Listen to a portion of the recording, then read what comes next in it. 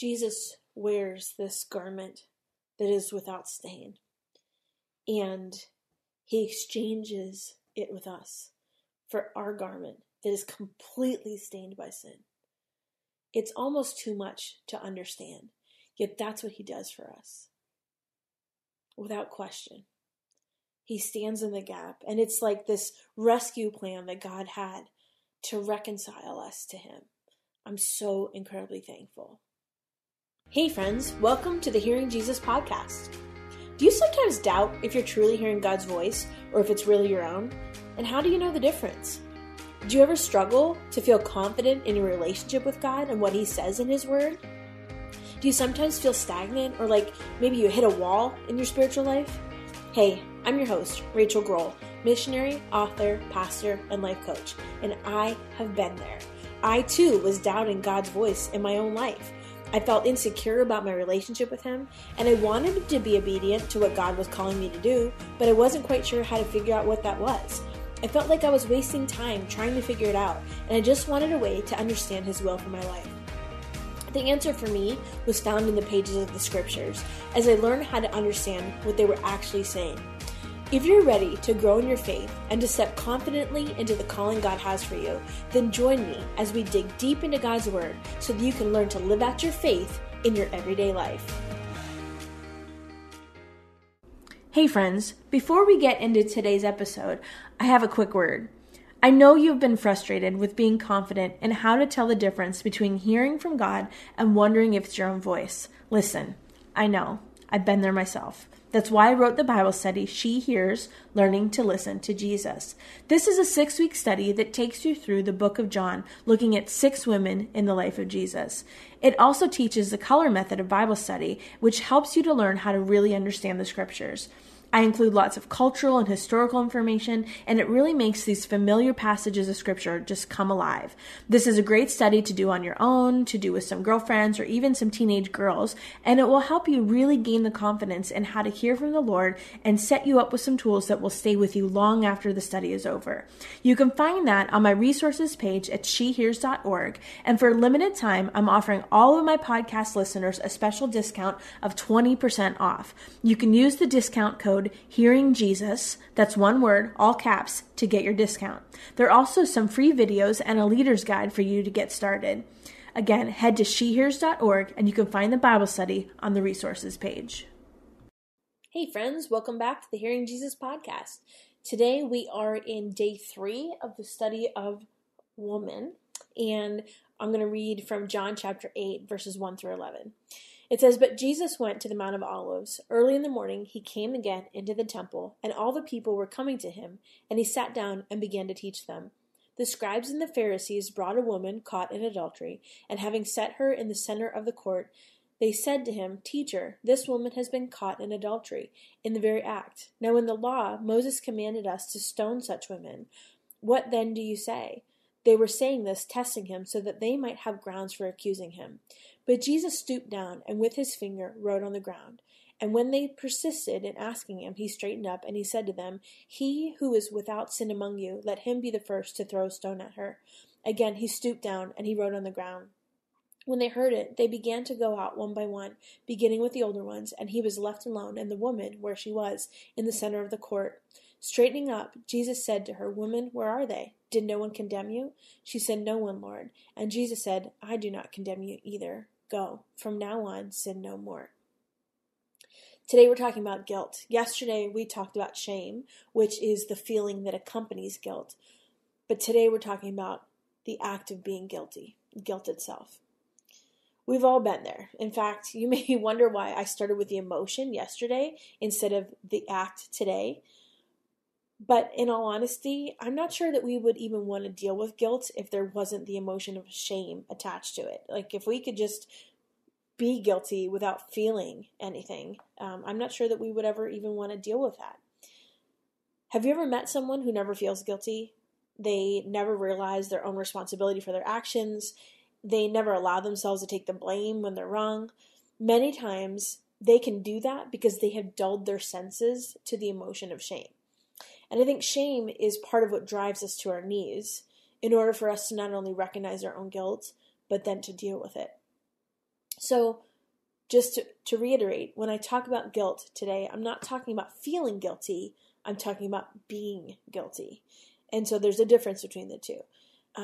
When I look at guilt, I think of our responsibility in our own actions falling short. And so as we look at the story of the woman, her guilt was indisputable. She was caught in the very act. Just like ours, our guilt is indisputable. And so before we go any further, I want to give you a heart check, some space to sort some things out if you need to. Yesterday, I asked you to identify some areas in your life that you had carried shame, or maybe that you continue to carry shame. And you might have been a little hesitant to do that. And if so, it's okay. But I want to dig a little deeper into that. There may be things that are knocking quietly, secretly, on the inside of your heart. Those things that have been done in secret. The things that no one else knows about. The things that you've justified and explained away because someone else caused them or led you to them and you felt helpless. Those things. He wants to take the guilt and the shame of those things and exchange them for forgiveness, for restoration, for peace. But before we can get there, we need to name them. We need to confront them, and we need to confess them. For a long time, I just refused to even pray about some things that I felt that either they were justified because someone drove me to do them, or because I felt like God would understand why I ended up there. Regardless of how or why we ended up where we did, we still have to understand our guilt before we understand the one who doesn't carry the same stains that we do. Jesus is the only one that didn't carry guilt on this planet. And so standing next to him, his garment is clean. Remember, we talked about wearing a stain of sin like a garment. His garment is clean. Ours isn't. I want you to take just a couple minutes to think through those things so they're at the front and center of your heart and mind. So there's some good news. We have a Savior who longs to take the guilt away from us. And so that guilt that we all have is the very reason he came to rescue us. He knows that we're all going to arrive in this place of condemnation and accusation. But here we see Jesus teaching in the temple when this woman is brought to him. And as they start to accuse her, they're bearing her guilt for everyone to see. Jesus doesn't react, he responds. And there's a difference. And just because he doesn't initially say anything, don't think for 1 second that it means he isn't responding. What do we see Jesus do in response to the questioning of the scribes and the Pharisees? It says it in verse 6. He stoops down and he writes in the dirt. And so many times I've read that and I kind of wondered what it meant, or I thought it may be what he was doing. And I think most of the time that I've read that, I just assumed that he was playing in the dirt, maybe thinking through a response to them, buying some time but fidgeting. But after studying this, I have a completely different opinion. They were in the temple, and the floor of the temple was paved with stone. So when Jesus reached down to write in the dirt, it would have been visible what he was writing. In fact, the word for wrote in this verse is the word grapho, or maybe it's grapho, like graphite, that would make sense. But that word doesn't just mean doodling. It means putting something into writing, or like engraving. It means literal words on a parchment or a piece of paper. It's not just the motion, but it's the act of creating a word. And so how do they respond to Jesus writing in the dirt? My sense is that they're so wrapped up in their own agenda that at first they can't even see his agenda. They can't see what he's doing. We're like that sometimes. As believers, as the church, we get so wrapped up in our own agendas, our own demand for answers, that we can't see what Jesus is doing. So they probably don't even see what he was written, and they keep questioning him. And what was his response? In verse 7 and 8, we see that. And he says, "He who is without sin among you, let him be the first to throw a stone at her." Now, I had a vague understanding of what a stoning would be like like we all do, I think, we can imagine, but I didn't really understand the gravity of what they were demanding. So in a traditional Jewish stoning, a punishment that was used for many types of sins in that culture, the guilty person would first be stripped naked, which she was already naked, we assume. But then they would take them to a place outside of the city, and they would be thrown from a ledge at least twice as high as their own height. And so the witness to the crime would be the one to push them from the ledge. And if the guilty person didn't die from the fall alone, then the witness would have to take a large stone, throw it down, aiming at the person's chest. And if that didn't kill him, then the other witnesses would also take large stones, throwing them down until the person died. This is what she was facing. This is what they were asking Jesus about. This punishment, which they thought was humane because it was quick, this is the punishment they were asking Jesus to condemn her to. Jesus, a man that was known for his love and grace and mercy and compassion, but yet this is what the law required. Do you understand now the heaviness of his response?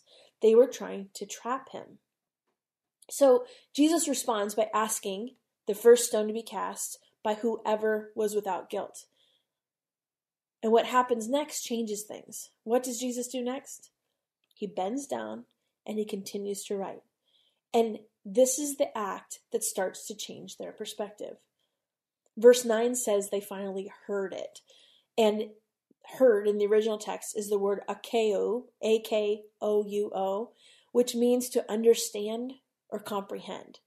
And so after understanding finally what he was saying and doing, they were elegcho, E-L-E-G-C-H-O, to be shown to be wrong.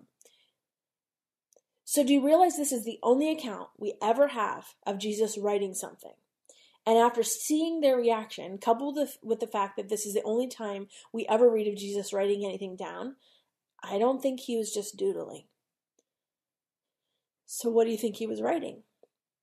Most scholars believe that he was writing out a list of the individual sins of the witnesses, one by one. That's why one by one, starting with the oldest that had the most sin, started leaving. The only one that was without sin, Jesus, was exposing the sin of the accusers. Do you know who Scripture also refers to as the accuser? The enemy. It was the enemy that was accusing her. And it's the enemy that accuses us. They were also attempting to accuse him.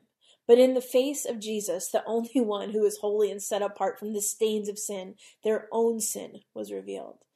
You see, sin is revealed in the presence of a holy God. There's no way that sin can stay hidden. And it's our sin that separates us from God. So the very nature of who he is, in that climate, sin cannot stay hidden. Jesus reveals, not only to them, but to us, the very reasons that we have no authority to accuse anyone else, because we ourselves are guilty. We ourselves have sin that separates us from God. Just one sin separates us from God. It doesn't matter the level of the sin. We're all separated because of our sinful nature. And so these men realized that one by one, as their own sin was revealed in the presence of Jesus. And they were not qualified to condemn her because they themselves were guilty. We may not be guilty of adultery, or maybe we are, but we're all still guilty of something. It's the very sin nature that we are born with, and there's no getting around it. We can either stand on the sidelines, calling out others for their sin, or we can walk them to Jesus to find the forgiveness and grace that we ourselves have experienced. So the choice on which path to take is yours. When we realize our own need for a Savior, it takes away this sense that our sins are not as bad as their sins, because we're all guilty and we all need Jesus. God, thank you for sending Jesus. Thank you. Then in the midst of our own guilt, you rescue us. The only one without sin, coming to exchange garments for our sin-covered garments. God, it's so hard to even understand sometimes. Lord, we are humbled and convicted. And right now, Father, I pray that you would intercede on behalf of my friend, that you would help them to name the things that have kept them bound. and the ways that they have maybe stood in the way of others getting to you. Lord, I pray for your forgiveness in those things. I pray for your discernment. I pray for you to reveal the things that maybe even are hidden in our own hearts and minds that we don't want to admit. God, reveal them so that we can hand them back over to you. God, I thank you that you desire a relationship with us. I thank you for the treasure of your word, and I pray that it would continue to convict and empower and equip my friend today. In Jesus' name, amen.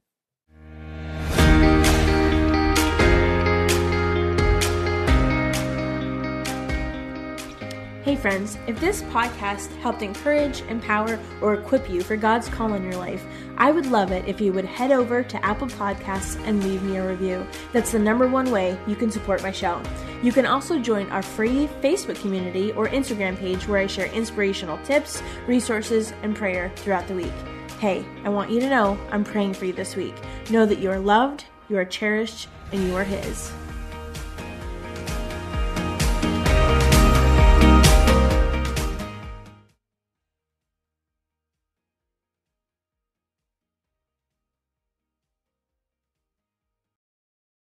Hey everybody, I'm Dale. And I'm Tamara. We're hosts of the Kainos Project podcast, where we help you tackle ancient Christian truths in an everyday settings. To learn more and subscribe, go to lifeaudio.com.